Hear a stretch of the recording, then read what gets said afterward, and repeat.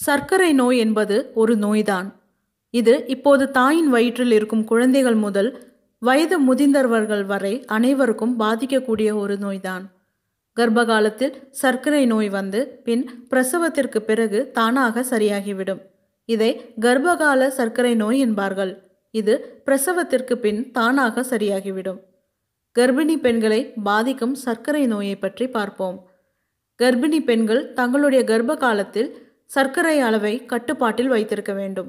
இதனால் வயிற்றில் வளரும் குழந்தைக்கு சர்க்கரை நோய் வராமல் பாதுகாக்க முடியும்.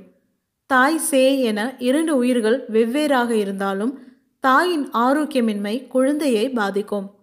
ஆரோக்கியமான குழந்தையை பெற்றெடுக்க வேண்டுமெனில் தாய்க்கு போதுமான அளவு இன்சுலின் சுரப்பும் சரியான இரத்த சர்க்கரையும் இருக்க வேண்டியது அவசியம். கர்ப்பகால சர்க்கரை நோயை பற்றி பார்ப்போம். குழந்தை வயிற்றில் கருவாக தோன்றும்போது நஞ்சுக்கொடி மற்றும் நஞ்சுப்பை தோன்றி குழந்தைக்கு தேவையான ஊட்டச்சத்து கிடைக்கின்றது. கரு உற்பத்தி மற்றும் வளர்ச்சிக்கு தேவைப்படும் சில ஹார்மோன்கள் தாயின் இன்சுலின் சுரப்பை தடை செய்வதுடன் இன்சுலின் கிரகிக்கும் செயல்களின் ஆற்றலையும் குறைக்கின்றன. குழந்தை வளர்ச்சிக்கு தேவையான அதிகப்படியான ஆற்றலை செல்கள் உற்பத்தி செய்ய வேண்டியுள்ளதால் இன்சுலின் தேவையும் அதிகரிக்கிறது. கர்ப்பகால ஹார்மோன்களின் மாறுபாட்டால் செல்களால் இன்சுலினை பயன்படுத்த இயலாமல் போய்விடுகிறது. இதுவே கர்ப்பகால சர்க்கரை நோய்க்கு ஒரு முக்கிய காரணம். கருவில் வளரும் குழந்தையை பாதிக்கும் சர்க்கரை நோயை பற்றி பார்ப்போம்.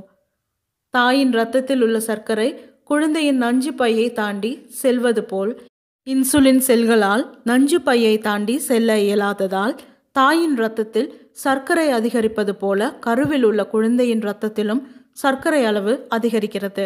இதனால் கிடைத்த ஆற்றலானது கொழுப்பு செல்களாக குழந்தையில் தோலுக்கு அடியிலும் கல்லீரலிலும் சேமிக்கப்படுகிறது. இதனால் வயிற்றுக்குள் குழந்தை எடை அதிகரித்து கொழுவென்று மாற ஆரம்பிக்கிறது. இவ்வாறு கொழு குழந்தை பிரசவத்துக்கு பின் வெளியே வந்ததும் திடீரென இரத்த சர்க்கரை அளவு குறைந்து இன்சுலின் சுரப்பு அதிகரிக்கிறது. இதனால் மூச்சு திணறலுக்கோ அல்லது குறை இரத்த சர்க்கரை நோய்க்கோ ஆளாகிறது. கர்ப்பகால சர்க்கரை நோயுள்ள தாய்க்கும் பிறந்த குழந்தைக்கும் தொடர் மருத்துவ சிகிச்சை அவசியம். எங்கள் தமிழ் 365 சேனலை பார்த்தமைக்கு நன்றி. சப்ஸ்கிரைப் பண்ணுங்கள், ஷேர் பண்ணுங்கள், லைக் பண்ணுங்கள். தவறாமல் உங்கள் கமெண்ட்ஸை கமெண்ட் பாக்ஸில் போஸ்ட் பண்ணுங்கள்.